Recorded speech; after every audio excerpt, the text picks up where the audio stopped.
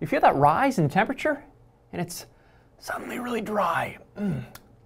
YouTuber Jacob Handorf wants to know what a heat burst is. Let's talk about that relatively rare atmospheric phenomenon in this week's Weather Word. I'm Storm Meteorologist Jason Meyers, and a heat burst is formed when hot, dry air within a dying thunderstorm accelerates quickly toward the surface. This can cause severe winds and a sudden temperature increase anywhere between 10 degrees upwards of 50 degrees in some extreme cases.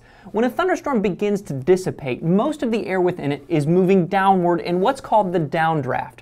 If a thunderstorm begins to fizzle when warm, dry air is present in the mid-levels of the atmosphere, any rainfall will evaporate immediately.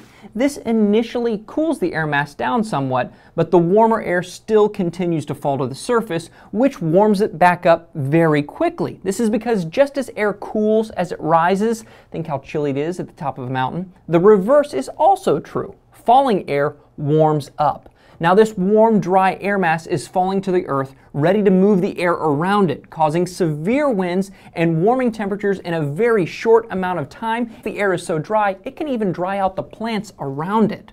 And since these are most commonly associated with a thunderstorm on its way out, these typically occur in the late evening and at night.